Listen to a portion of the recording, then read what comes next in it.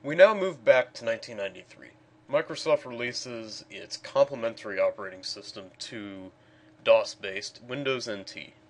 Windows NT was written in C and C++, and it was meant for businesses and workstation computers to have a more stable operating system. And Windows NT was designed to be like Unix. It was going to be multi-user and multi-processing, and was able to do that. Windows NT also introduced the NT file system, NTFS, which is still used today.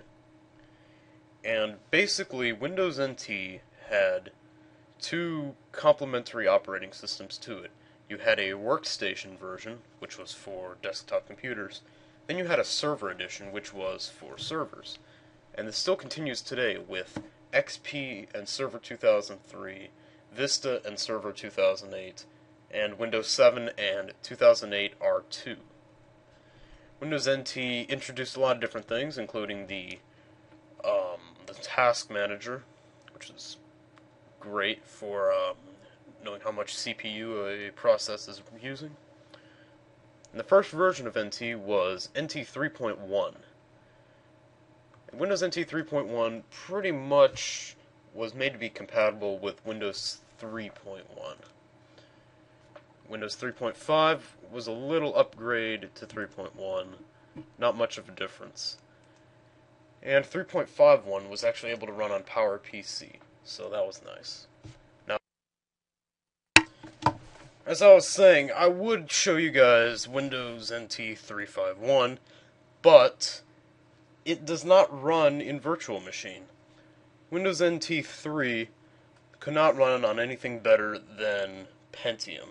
It had to be below Pentium, actually. But what I will show you guys is the next version of Windows NT, which was NT 4.0. NT 4.0 was released in 1996, and it tried to look like Windows 95 with the Start button and taskbar. And 4.0 was the most adopted version, much more than 3.1.5 or whatever. This was the first version to have the Task Manager in it. It came in Workstation and Server. Those were the two major versions. And you could actually download Internet Explorer 6, Service Pack 1, on NT4.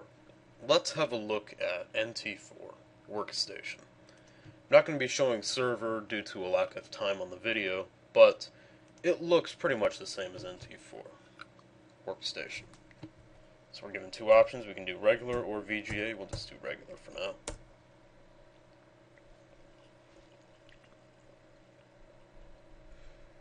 Let it do the loading here. And yes, this is the splash screen for NT4. Remember, this was made for workstations, businesses, so you couldn't expect some eye candy. So we'll go ahead and log in to NT4.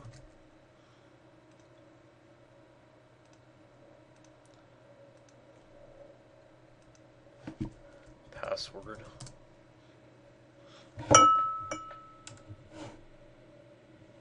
So we get pretty much the same welcome screen as Windows 95. It just says NT right here. And it pretty much looks the same. As you can see, you have a start button, you got icons, a taskbar. Something different is this Task Manager right here.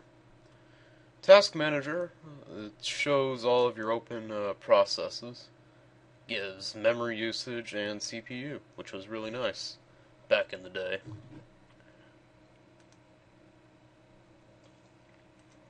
As you can see, Windows NT Task Manager. Windows NT also had the command prompt, which was not a DOS prompt. So, just to let you guys know that. As you can see, you still have the same background stuff. I guess I installed Microsoft Plus already, okay. So So we'll go ahead and choose a different background.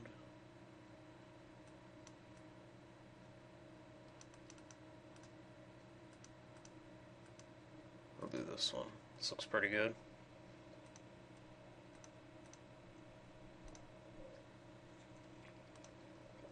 There we go, that looks nice. Anyway, the windows still look the same. The Explorer windows, that is. You have the 3 buttons here, file, all of this right here. And let's see what else we have. We've got a services thing, services.msc, I believe. And this shows all of your stuff like TCP/IP, printer, spooler, scheduler, plug and play. All of this, you can disable it right here or enable it.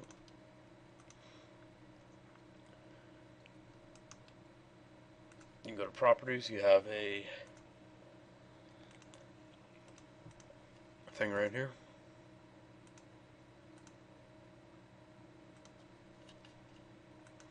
And Windows NT pretty much was Windows 95 for businesses.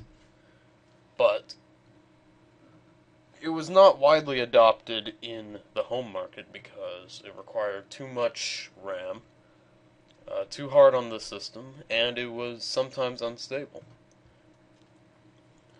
And the next operating system we're going to be looking at will come out in 1998. And it'll be for the home, Windows 98.